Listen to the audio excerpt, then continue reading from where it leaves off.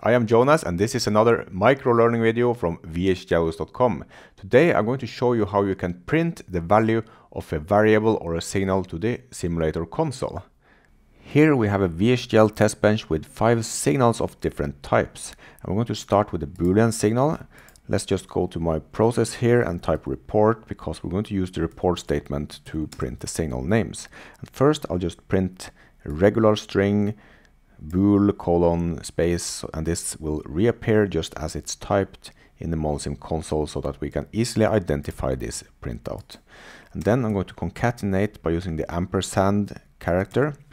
I'm going to concatenate with the value of this signal. And the way we can convert a Boolean signal to a string in VHDL is by starting with the Boolean type mark and not the actual signal name, but Boolean.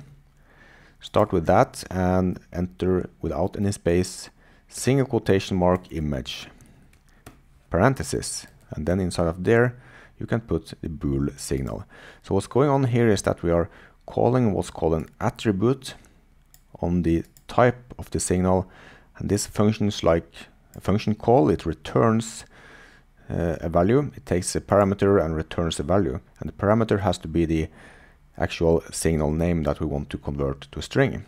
So this is how you convert a Boolean to a string in VHDL. So let's save this, try it in ModelSim, and we can see here bool colon true.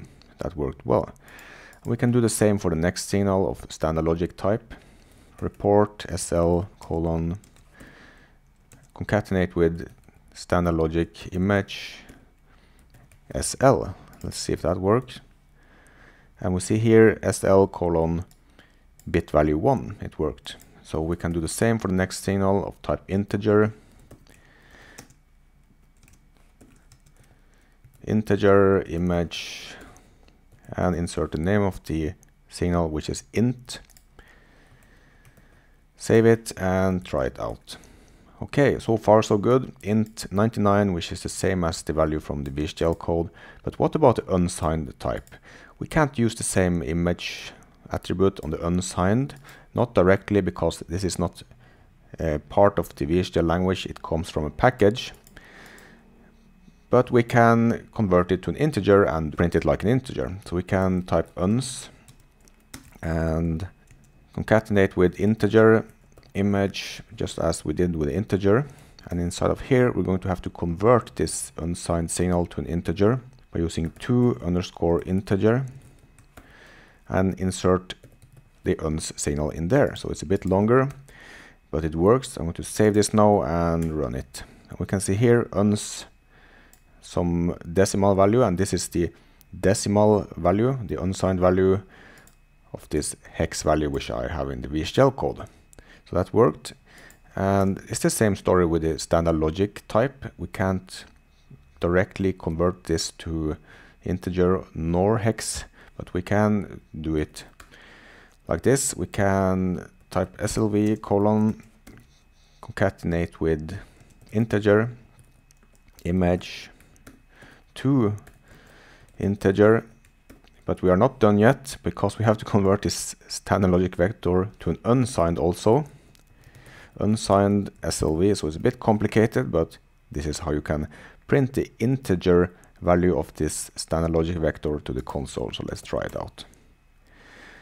We see here the integer value of this hexadecimal value that I entered in the VHDL code. So it's a bit complicated. We have the standard logic vector converted to an unsigned, converted to an integer, and then we're calling the integer image attribute on that object.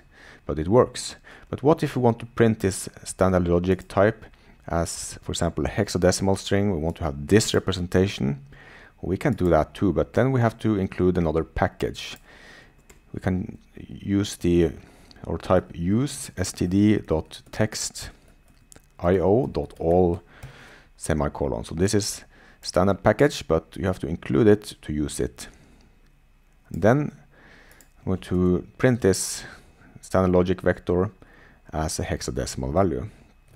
We're using report slv colon, and I'm going to append some more string text here, 0x, just to show that this is actually a hexadecimal value because we don't get that from the printout, and then concatenate with the function from this TEXTIO package, which is 2_h string, and insert the standard logic vector. So this should work, but it's not going to work if you don't compile this test bench as VHDL 2008. So I'm going to right click my file in ModelSim, go to properties, go to VHDL, make sure that it's compiled using VHDL 2008 because that function only exists in the latest or the 2008 standard.